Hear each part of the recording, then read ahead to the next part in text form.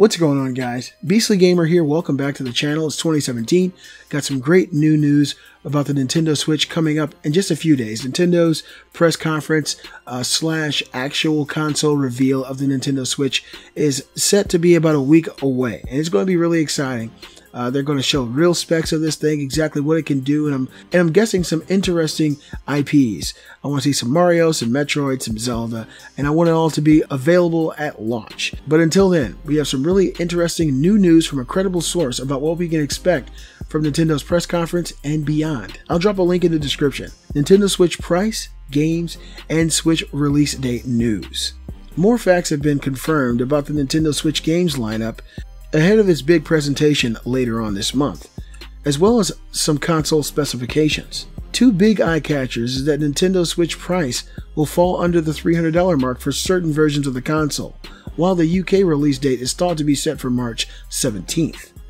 Laura Kate Dale recently took part in a Reddit AMA, a person who has proved a groundswell of knowledge on the subject since it was first announced.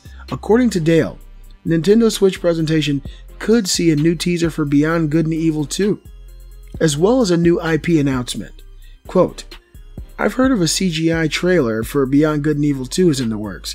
It's less than a minute long. No word if it'll be ready for January. I suspect not January event, but equally I don't know when else a 1-minute teaser being worked on now would be for. I can't place any other events they would be prepping it for. Yeah, stuff we're not expecting, and at least one new unexpected IP." Dale continued, "Initial virtual console library is 100% going to disappoint folks in terms of raw volume of titles. I've heard about 2 third-party exclusives, Rabbids RPG being 1.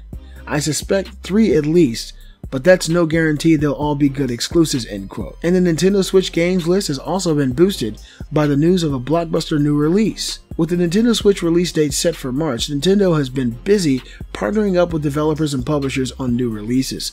Assassin's Creed Empire is reportedly in line for a Nintendo Switch release, according to Nintendo insider Laura Dale. And not only is a new Assassin's Creed game planned for the Nintendo Switch, but it's expected to launch at the same time as the other versions. This suggests that the version being worked on is on par with the PS4 and Xbox One releases, which gives us another clue about the Nintendo Switch's specs. Nintendo Switch fans will be worried about the news that the console does not have a replaceable battery. The Nintendo Switch battery news was uncovered after Nintendo filed paperwork with the FCC. According to the filings, users won't be able to replace the Nintendo Switch battery on the handheld part of the device. While Nintendo has yet to reveal full specs just yet, the latest development is worrying, especially if the handheld battery life isn't up to scratch. As DualShockers points out, the Nintendo Wii U did have an upgradable battery, which gave users a chance to increase the gamepad's battery from 3 hours to 8 hours. The only saving grace is that if Nintendo tries to save money on the battery, then the Switch might launch with a cheaper price point. This is awesome news, guys. Everything but the battery, of course. If you can't change the battery out and it has kind of a lackluster performance as far as longevity and life of the battery, that's going to be really, really disappointing news. But we are talking about Nintendo, so Nintendo more than likely has figured out how to get the maximum amount of usage out of the battery that's already in the portable portion of the game. But the news of Beyond Good and Evil 2 being actually shown this month at Nintendo's event is really awesome.